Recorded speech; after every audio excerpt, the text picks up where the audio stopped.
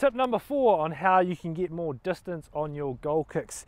This one is all about balance, and I want to start with the plant foot straight away. So when we're coming into the ball, if we're too rushed and we're out of control, it's really hard for this plant foot to give us that nice stable base to actually get a good strike on the rugby ball. So we want to stay balanced, one, for that point as well.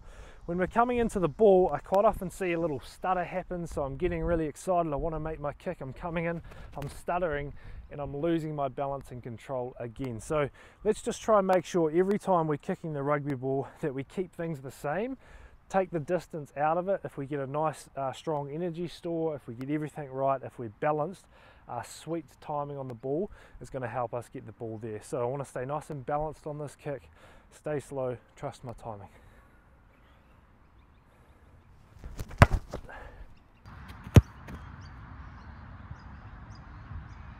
Thank you for watching that Rugby Bricks YouTube video. Before you move on to the next video, I do just want to talk about two things briefly. I have got the Rugby Bricks kicking tee range ready to show you guys. In my hands, I've got the RB Wolf kicking tees 46mm and the RB Wolf Plus, which is the same design, just slightly higher, which is 72mm. Both these two tees have been used on the international rugby stage and do come in a range of different colors. Click the link below to check that out.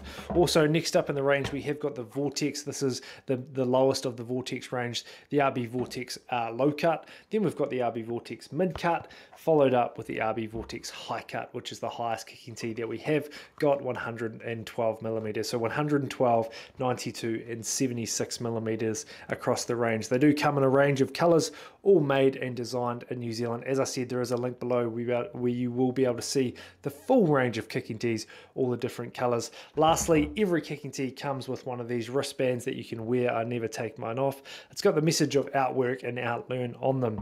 Next up, we have also got the RB journal. Now, just like why you can't remember what you had for dinner 3 weeks ago, the same thing happens with our kicking technique and all those sessions that we are doing, hence why we came up with the journal. It was something that I used, and even if it's not the Rugby Bricks kicking journal, I want you to start journaling and start recording all your sessions, all those little techniques and learnings and things you're picking up, the trends in your kicking game, the reason why you're missing.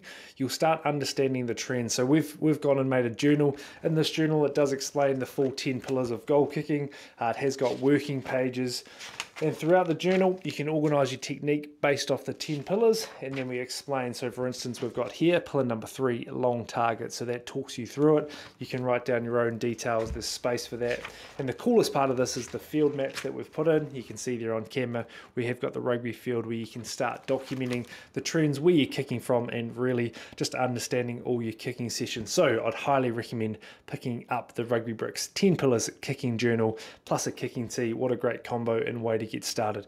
Thanks for watching this Rugby Bricks YouTube video. Please subscribe to the channel. On other platforms it generally is a lot quicker form content, but on YouTube we have the full explanations, all the different coaching cues and techniques that you can use within your own playing or coaching game. So make sure you do subscribe to the YouTube channel. You will pick up all the latest information and things, everything Rugby Bricks. Thanks for watching. I'll see you again on the next Rugby Bricks YouTube video.